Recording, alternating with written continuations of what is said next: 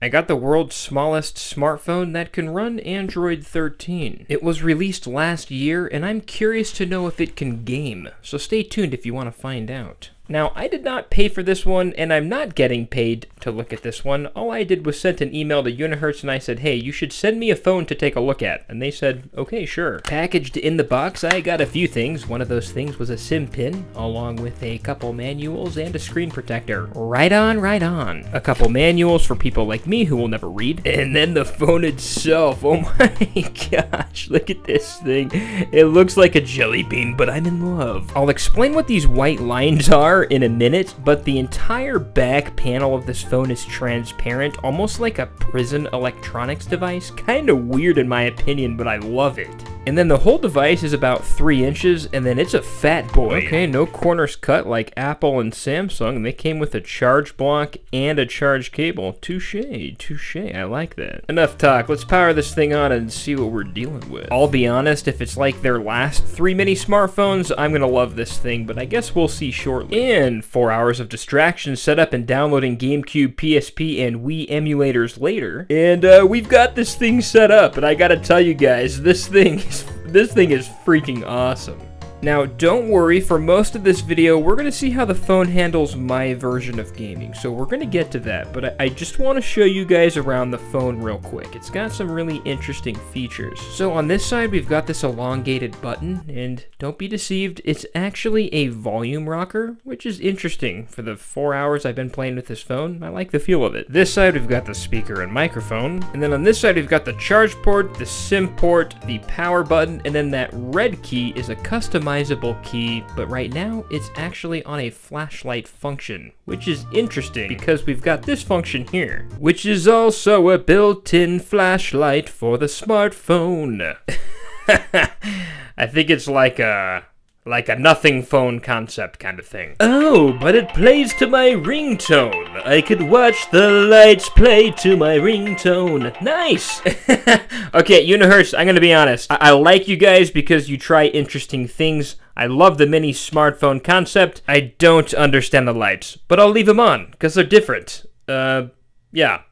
Cool. And before we test this phone for gaming, I want to show you guys the chipset, which is a Helio MediaTek G99. Good job, Unihertz, not bad. And the phone has 8 GB of RAM and 256 GB of internal storage. Not bad. It's actually pretty cool. Also, it's running Android 13. Now, as for the gaming capabilities of the device, you guys are really gonna like this next portion of the video, so stay tuned. Now, as you can see, the phone can obviously run Geometry Dash, but in most of my videos, I'm trying all of the regular applications, and for this video I didn't want to stick to the regular applications. I wanted to go the emulation route. So we're going to see how this thing could run PSP, GameCube, and Wii, but first I want to see how this thing could run Call of Duty. And I connected my Xbox wireless controller for that, and I was rather impressed. Now, about a year ago, I was streaming on TikTok Live and playing Call of Duty Mobile, and a bunch of strangers added me as friends, and I accepted those friend requests. And when I jumped on Call of Duty with this mini smartphone,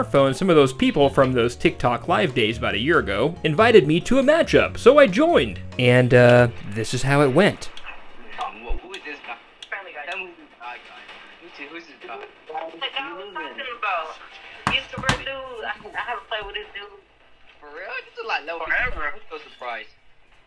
Probably can't get mad over you should have played. Yeah, I'm acquired. Oh, imagine you just imagine you're a big YouTuber. I'm gonna be so jealous. You suck. I'm just how much? Oh my God! This snipers, man! God, he's right there. Oh! Oh! The phone runs Call of Duty great, but holy crap, I suck at Call of Duty. I'm sorry, guys.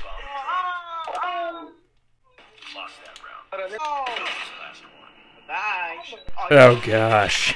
Oh gosh, this is bad.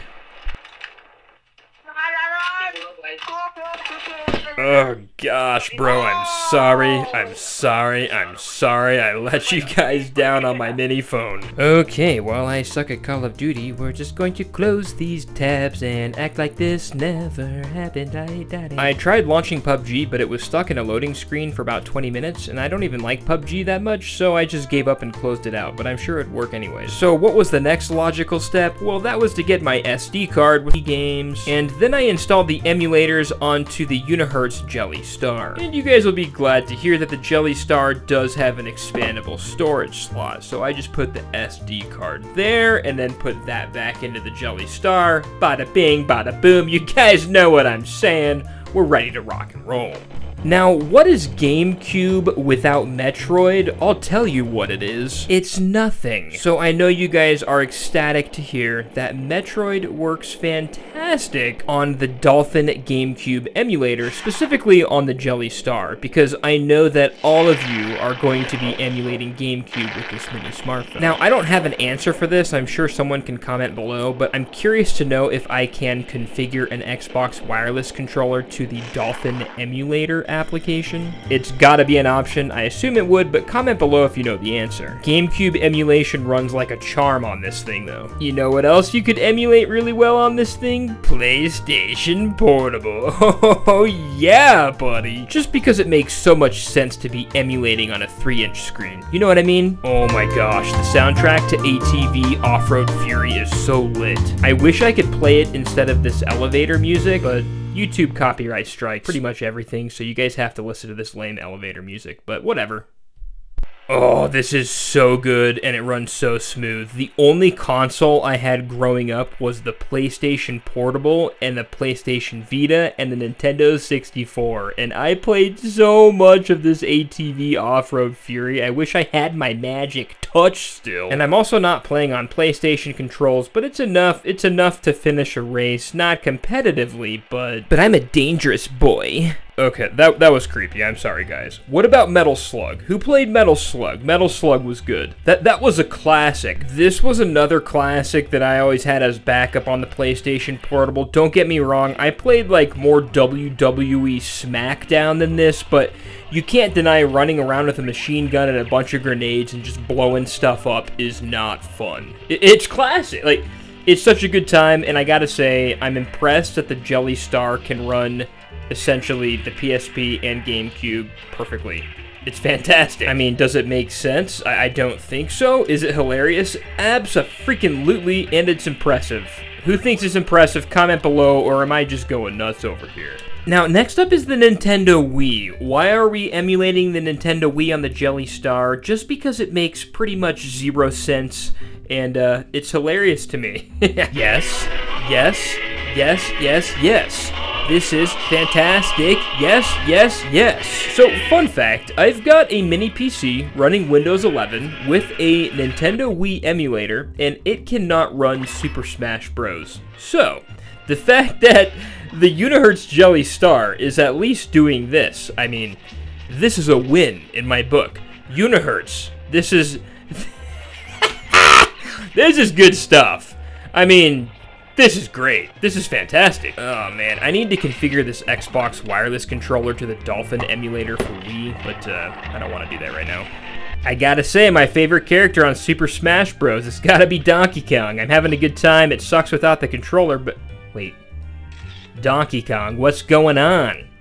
What's going on? No, don't want to do that. What's going on, Donkey Kong? Okay, seriously. Whoa, brother! I mean, it's probably why you shouldn't emulate with a 3-inch smartphone, especially without an external controller, but, you know, this is all just for fun and games, right? You know what? We got some screenshots of Donkey Kong. Let's take some photos. Unihertz says the back camera of this thing is 48 megapixels. Let's go ahead and put it to the test and see how those photos look. 48 megapixels. That's pretty impressive. Anyways, let's take a look at those photos. Here's the first one. This one wasn't able to focus in, but this one did right here, and it looks really good. Another weird photo because it only focused in on that joystick if you look close. And then here's the last photo. Again, it focused in on the joysticks, but I think that's a user error and not so much the phone. Maybe I could become better and start a photography business. I know this part of the video is really abrupt and not everyone's gonna see this, but if you're still here, I just want to say something to you really quick. We just hit 300,000 subscribers last week, and I wanted to look you guys in the eyes and say thank you so much for being a part of this. Sometimes in my life, I'm unsure where I belong. And here on YouTube, especially with this community and you guys, this channel has created a fantastic community and a fantastic creative outlet for me, where I feel a place of belonging, and I truly appreciate you guys, and I'm excited for the things we have coming to this channel. Again, I wanted to look you in the face and say thank you so much. This is an exciting time, and let's get back to the video. Actually, that's the end of the video. I just wanted to say if you guys like videos like this, be sure to subscribe, because I release a video like this every single Saturday morning. And we'll see you next time. Also, I've included full information and specs in the description below on the Unihertz Jelly Star if you want to take a look at that. I've also included other Amazon links. Just know if you purchase through those, I do make a small commission, but don't worry, it helps the John Zoid channel. So if you buy through those, I'd love the help. Anyways, thanks for watching, and we'll see you guys next time. Bye now.